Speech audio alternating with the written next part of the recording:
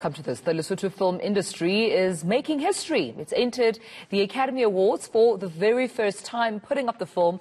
This is not a burial, it's a resurrection for an Oscar. It stars the late South African star Mary Twala. Well, to, of course, qualify, the movie must be screened for 7 days. And that screening begins this Friday and runs until the 4th of December. But for more on this, we're joined by the film's producer, Cait Pansegrouw, who joins us now for a conversation. Cait, good to have you. Good morning to you. I mean, this surely must be an exciting time for yourself, for the team, and everyone who's put up effort in bringing this film alive. Take us through what the film is all about. Thanks for having me. Yeah, it's a really surreal experience to have this happen for Lesotho. We're exceedingly proud. And the film follows an 80-year-old widow named Mantua, who's played by the Queen Mother, Mary Twala Mhlongo. And the film starts with her receiving news that her last living family member has passed away in an accident. And so she decides that she would like to die, that she'd like to be buried with the rest of her family in the village cemetery. And so she makes plans for her own burial and sort of goes to sleep every night hoping that she will pass peacefully in her sleep.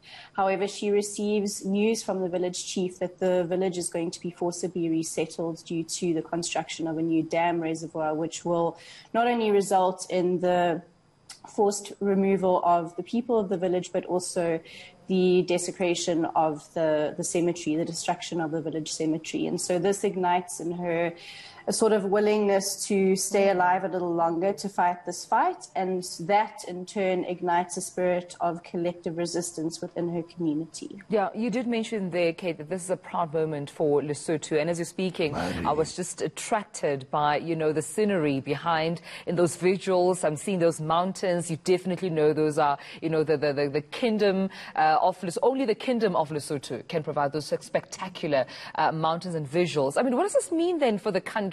Yourself being put up there for an Academy Award?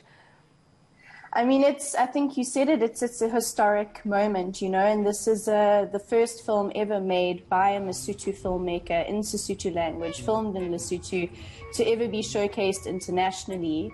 Since premiering this year in January, we've won 21 international awards. Wow. And we're now the official submission for Lesotho for the Oscars, and you know the press are writing about us and saying that we're a strong contender. So I mean, this is a very small film. It was made under exceptionally trying circumstances. We were living in the mountains for 5 weeks, limited access to water and electricity, transporting my Mary on horseback to location, transporting our equipment on donkeys. It was rough, you know, and we had really limited resources. So for the film to be achieving everything that it is I'm a proud parent of my film baby, you know. I can only imagine, Cait, I can only imagine. But you know what? As I'm looking at the late Mary Twala Mhlongo, spectacular, such a vision. I mean, you literally stare at her when she, of course, is in character. She reminds me of, you know, a time during her funeral service where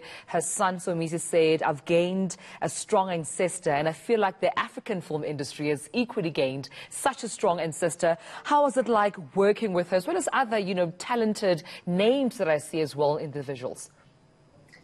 I get very emotional when I have to talk about Mary because I adored her so much, and she was one of the most extraordinary women that I've ever met, you know. Never mind her acting gravitas and the fact that she's a cinematic gladiator. Just to be around her was a privilege, and she was the heart and soul of our film. Absolutely everyone loved her, and she believed in us so much. And to have someone of that weight believe in your vision and, you know, ride to location on a horse at 79 years old and live in the mountains with you, it's like a dream. And I wish that she could be here to see all of this. I know that she's here in spirit. I often hear her, you know, cackling and chain smoking in my mind. But yeah, it was.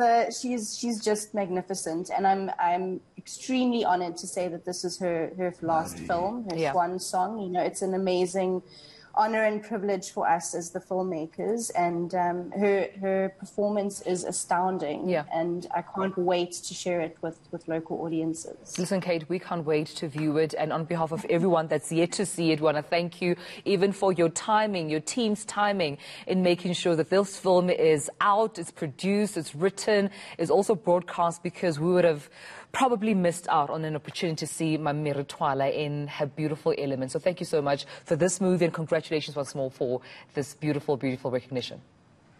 Okay, Leboa, thank you.